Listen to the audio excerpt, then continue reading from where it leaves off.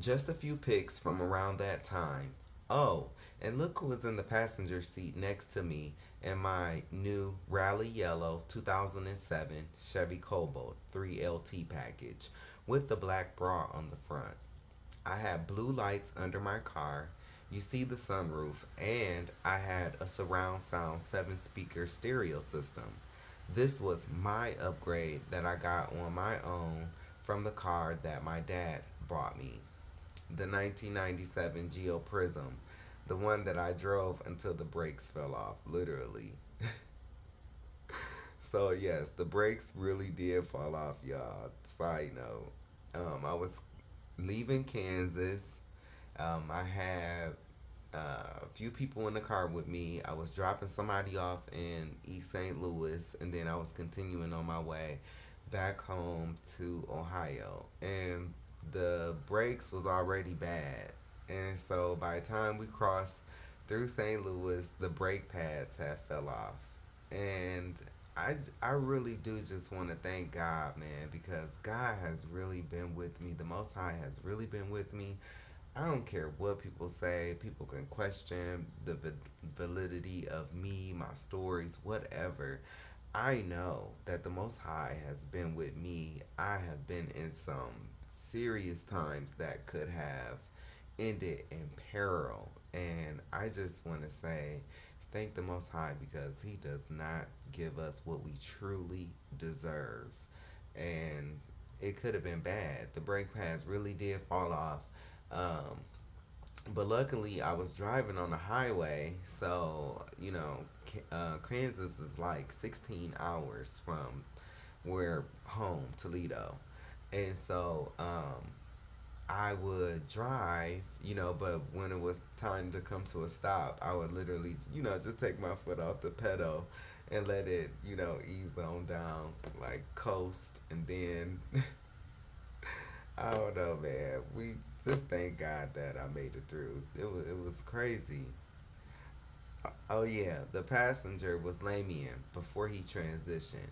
Told you he was always with me. I would even take him to Detroit with me sometimes. This was when I would come home from school, like in this pic. D has stayed in Kansas the summer of 2007, so Lamian was always with me. I was still looking out for D.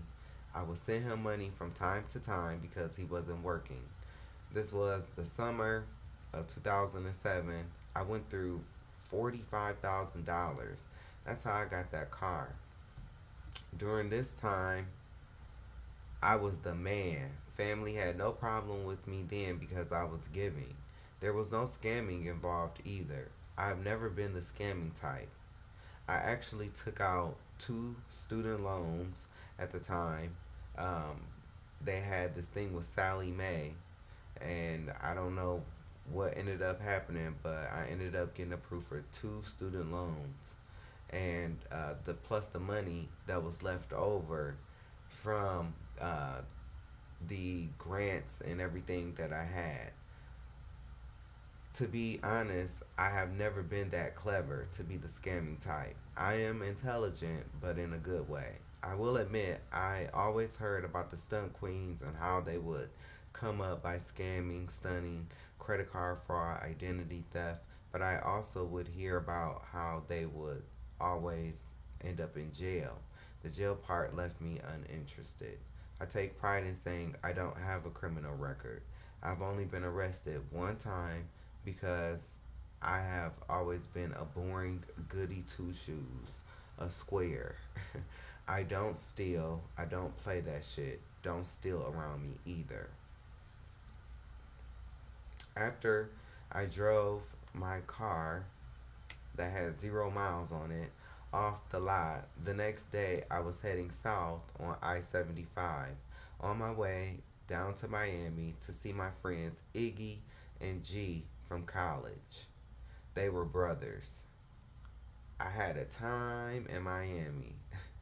Coconut Grove was so beautiful. It literally rained on one side of the road, and I was just so blown away that I was literally at the end of a massacre. The drive took me 22 hours, I believe. I remember stopping in ATL and shopping at the Guest store in Lenox Mall. I have not been to Atlanta since 2007. In my opinion, ATL is overrated, overpriced, and overcrowded. After I left ATL, I went to Valdosta, Georgia to see my friend Maya, who I have not seen since then, but I hope and pray she is doing good. That was my girl. Love me some Maya. After I left visiting her, I was on my way to Miami. I do love to drive because you get to see the natural beauty of the land. Miami will be the place I will get arrested for the first and only time ever in my life. Basically, what happened was I had a really nice car in the hood of hoods, from what I was told. I was in Naranja, and there was a drug raid going on. So the police pulled us over.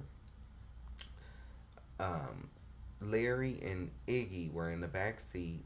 I was driving, and one of their friends was in my passenger seat. I told these fools to throw the roach out of the window and not put it in my ashtray because we had been smoking. One of the fools must have put two of the roaches in the Taco Hell cup. That is what got me and their friend who was in my front seat taken down because it was in our reach. I am telling you, God was really with me. This situation could have ended so bad. I remember getting placed in the wagon that took us down to the Dade County jail. I was thinking, damn, I didn't ask for the full experience. They placed me in some type of bullpen with other guys, and I was scared, but I did not show it. Well, at least I don't think I showed it. I had watched documentaries on the jail I was in on MSNBC. It didn't hit me at first until I actually went inside the jail. I do remember one guy in the bullpen saying how the police purposely try to set people up. He said they will plant drugs on the ground, and if you pick it up, they swoop in on you to arrest you. There was a few other people who told the same story. When I went into the jail, I went through booking and they gave me a chance to call home. I remember calling home, but I couldn't get through because it was out of state. Remember, I'm from Ohio. It was at that point I knew I had fucked up. Baby, I was so scared. Nobody from home knew I was in jail. Also, I had never been in trouble before, so I thought I would be there for a long time. But deep down, I had faith that everything will work out in my favor. A lot of things that I have been through, I always had this deep knowledge or feeling that things would eventually work out in my favor. I remember not having to put on a jumpsuit, and I do remember being so nervous that I took my braids down. I remember having to go upstairs, and I was put into a dorm setting, but I sat next to the bars at the front where the guard desk was. A lot of people think that because a dude is gay, he would love prison, but that was not my experience. Believe it or not, hooking up was actually the last thing on my mind, and baby, them ninjas was on me. It was one, he was persistent too, and fine.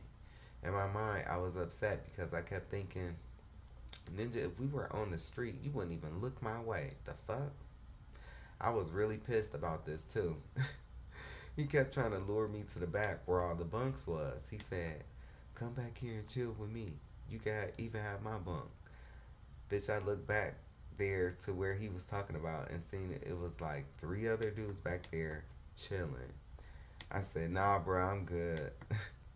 These ninjas was trying to S&G me, rape me. He asked me what I was in for, and I told him what happened. He then said, oh, you smoke weed. I got some already rolled up. I thought to myself, oh, he's done this before. I said, nah, bruh, I'm good. I'm just trying to focus on getting up out of here so I can get home to my wife and kids. Yes, I did.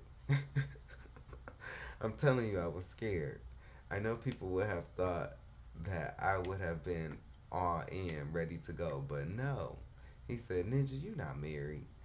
And he laughed. I gagged on the inside. I felt so dumb and was thinking like, damn, is it that noticeable? Then I remember I did take my hair down and I was wearing my regular clothes, so he probably could tell. I said, Ninja, I've been married for 2 years now and I have 3 kids.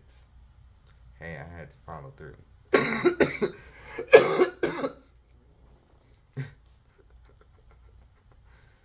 Oh my God. He laughed and walked away. Time was going by, and I'm literally trying to stay awake because it was a lot of dudes trying to talk to me. They was rapping and ho. I thought to myself, weirdos? The first dude that tried me, he came back with a spray bottle in one hand, but he didn't come as close as he did the first time because he was smoking. He would puff the joint and then spray would smell like bleach to me. I figured that is how he was covering up the smell of the weed. Man, I was dumbfounded. I was thinking to myself, this ninja really in here smoking? What kind of world is this? I had so many questions that I just kept to myself, and I thought to myself, yeah, MSNBC, your ass ain't show all of this. But now some of the dudes be on cell phones in jails. You can see it on YouTube when they replay some of the bingo shows. They be even doing porn. He did motion for me to come back to smoke with him, but I shook my head as if to say no. And that was it on that. Not too much longer after that, I remember being called to go to court. I went to some room and had court via Skype. Y'all, I do apologize about the coughing. Like I said, I have a sinus infection. I get sinus infections around this time every year since I've been in Minnesota, so I do apologize. I do think it might have been called, I don't think it might have been called Skype at the time, but I had court via video. I was nervous, but I remember the judge looking at the paperwork in front of him. He kept flipping it back and forth, reading it. He paused, sat there, and looked at the paperwork, and then flipped it back and forth one more time before he said, I don't get this. What actually happened here? He said, were you taken into custody over 2 marijuana joints, or were these the roaches of the joints that were already smoked? I responded and told him that it was the roaches of the joints that were already smoked. I remember him saying something like, you mean to tell me y'all are wasting my time today with this? This is Miami. We deal with kilos of cocaine being left in the ocean, pounds of marijuana being recovered from the streets, and they bought you in over 2 roast joints. Mr. Savage, get the hell out of my courtroom. Get your ass out of Florida and don't ever come back. I said, yes, sir. He said something about releasing me without adjudication or dismissed with prejudice. All I know is it's not on my record. I was released from jail not too long after that. I called my friends to bring me my car. I was still going to stay and kick it for a little while longer. Miami is so beautiful. I also wanted to ride past the Golden Girls house since I have always been such a big fan. I still watch them. Anybody that knows me, that truly knows me, knows that I am the biggest Golden Girls fan. I can literally recite the words from episodes. When I called my mom and told her everything that happened, she flipped out and told me that I had to come home or she would move my stuff to my dad's house. So I was on my way back to Ohio that same day. When I think back on this situation, this must have been on a Sunday going into Monday, because I remember going to court the next morning, and by the time I had went to jail, I had been in Miami for a few days. I have not been back to Miami since this incident in 2007. I remember as I was leaving, it felt like I was being followed by state troopers. I did not meet up with anyone in regards to hooking up. I was supposed to meet up with my sister, Erica, who was in Tampa at the time, but I just decided to head home. In my opinion, Miami has horrible weed. Baby, I could not find nothing that was not bunk. I am sure it is different today because weed is not the same. Now they have all this exotic and loud types that are actually hybrids of the original thing. Remember, anything without seeds is a hybrid and not original. I do remember going down Ocean Drive, which was so damn beautiful and lively. I visited Wet Willie's too. South Beach is beautiful, and I did go to the legendary Club Boy. I had an amazing time in Miami in spite of being arrested. Nothing compares to Malibu, California. I love the song Malibu by Ho. A place I would love to visit is Venice, Italy, Rome, and Paris too. Also, the Door of No Return and Ghana. Anyway, what I did not know is that the Most High was getting tired of my shit. This was actually the beginning of my downfall. The Lord warned me twice about my lifestyle before destruction came. He showed me what I was doing is wrong. A now former friend of mine had contracted HIV and was diagnosed while we were at school together, 0607. That was my first warning, but I did not take heed to the signs and who I aligned myself with. I will never forget how I was there for him when he cried. I comforted him and was a real friend to him. When I was diagnosed in 2015, he was not around to comfort me. In fact, he was off living his best life. He made new friends, new people he could use, was living better, full track scholarship to ASU, was even driving, which blew me away. I never got to see him when he was shining. It was like he got a brand new start and left me behind. But you can't win when you are dirty. Trouble follows him. Peeps had to end up having one of those machines in his car that he had to blow in to prove that he hadn't been drinking. Today, when you hear me say, I don't believe in friendship for me, it is because I have never had a real, genuine friend besides Christ. All my so called friends used me up, whether it was my time, my energy, or my money. I was a real ass friend, but when I looked around, I had none. I grieved for a long time over our friendship. I invested so much into the friendship, but when he was up, he invested nothing. Lesson learned. This is why today it's I have no friends and not looking to renew any past friendships, family ships, or relationships. Cancers, beware of users. Say no. In my comfort to him, I felt like this could be me. The second time I was warned, I was in college and I had been messing with the second of the two guys total that I had messed with back in Kansas.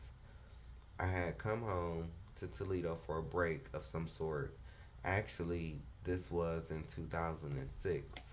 I went to ATL for a few days and then I went to Toledo, but only because my plans did not go through when I made it to ATL.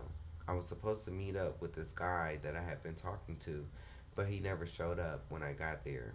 I did meet someone else that I had been talking to, Plan B, but found out he was a liar. He lied about having his own place, car, job, money, the typical stuff that some of these dudes be lying about. Thank God I had a cousin who lived down there at the time. She had a nice home in the Greenbrier Mall area. I stayed with her for those few days, but I wasn't on meeting anyone else. I took it as a sign that the guys in ATL must be liars. Today I know I am correct. While I was at home during break from school, I had heard from my now former friend that people were saying the guy I had been messing around with was HIV positive. The guy lived in Wichita, Kansas, and I met him when my friends and I would go down there.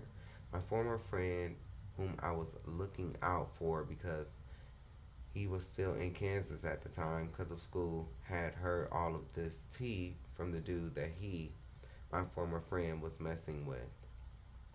I guess the guy my former friend was messing with and the guy I had been involved with were former lovers. After I had gotten off the phone with my now former friend, I will never forget that night.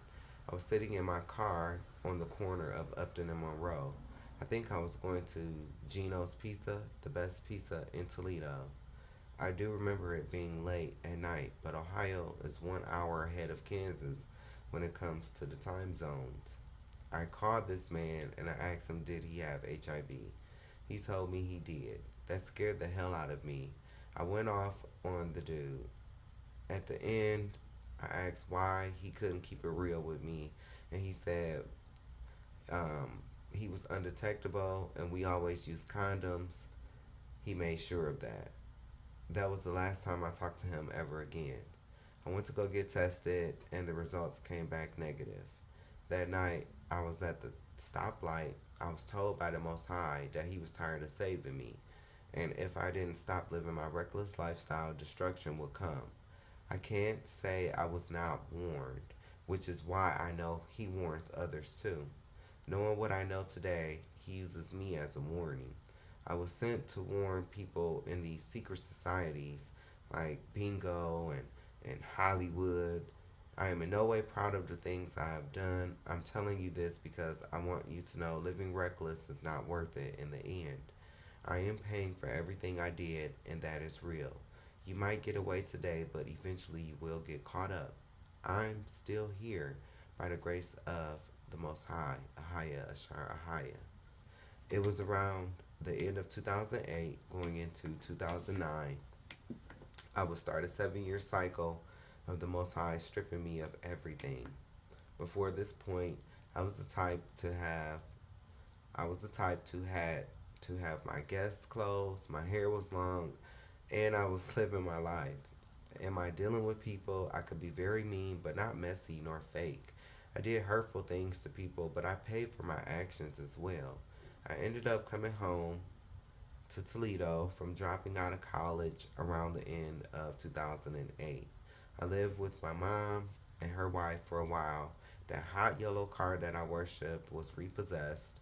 This is the time I was talking about earlier, how I could not find a good paying job and my family had blocked me from entering the skilled trades. I applied for Promesica Toledo Hospital. Promesica because they are pro at messing everything up. I started working for the hospital where I did environmental services, housekeeping. I would work at the hospital for almost 4 years. I went from housekeeping to being a nurse aide on the cardiac intermediate step-down unit. At that time, I wanted to be a nurse until I became a nurse aide and seen how miserable the job slash people are.